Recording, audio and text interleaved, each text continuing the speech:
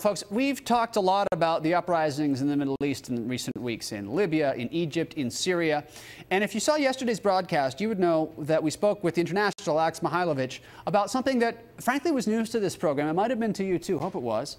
About folks who actually go around organizing these protests and these uprisings throughout the Middle East. Well, frankly, throughout the world.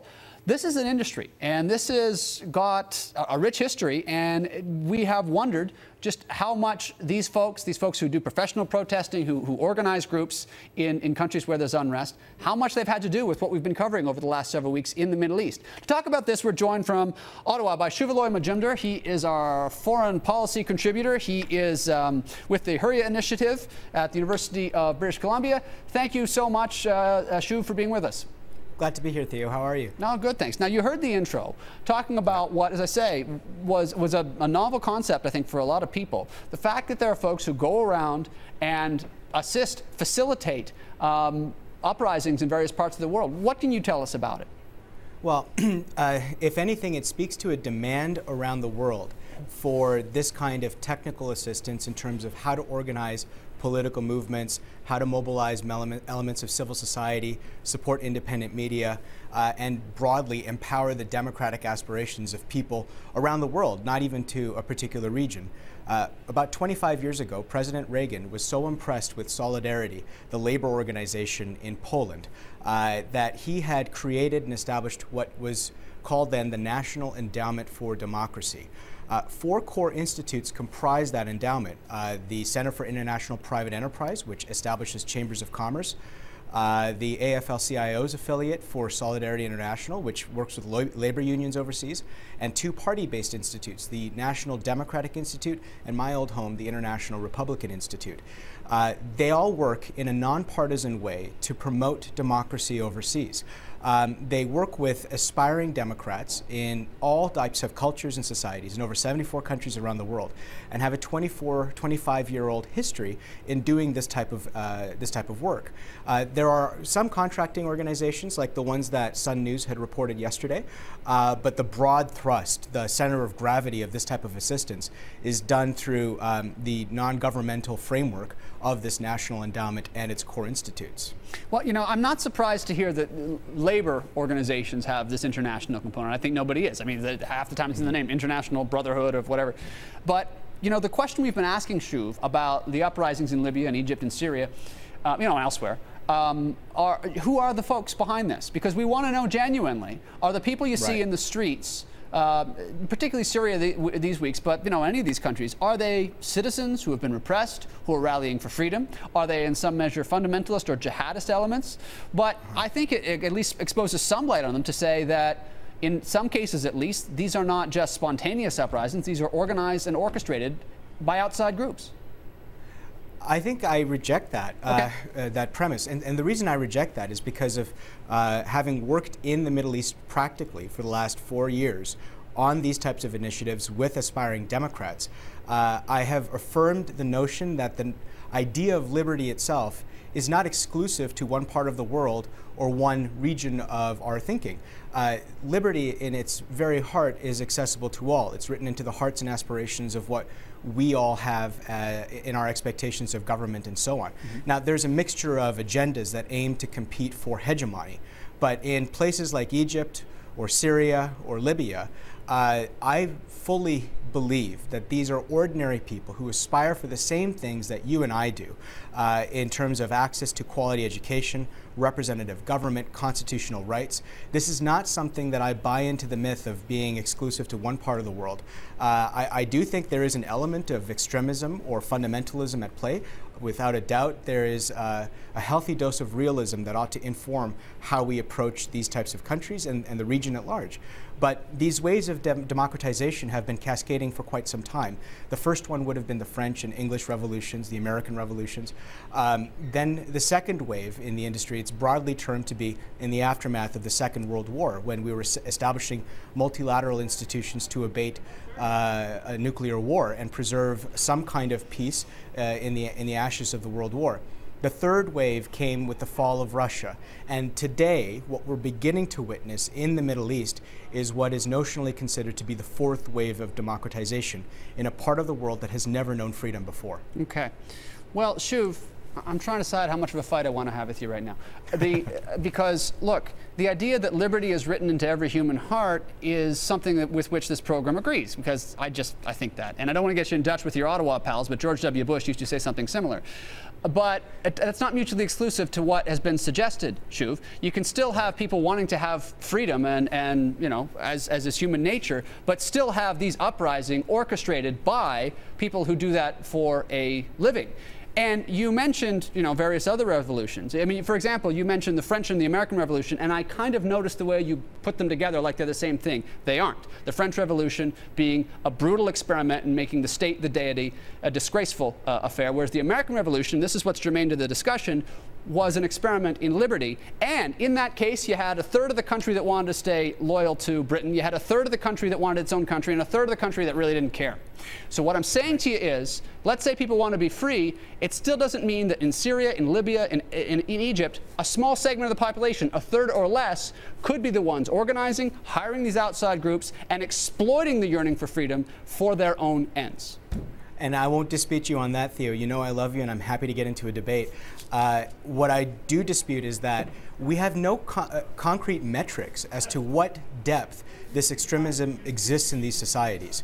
We have no public opinion research which we can censure our thinking on this. Pew Research has done some studies on this, but the methodology has proven in places like Iraq and Afghanistan is that overwhelmingly, on average, 90% of people aspire for the notions of freedom and the institutions that safeguard freedom: parliament, judiciary, political parties, civil society, independent media.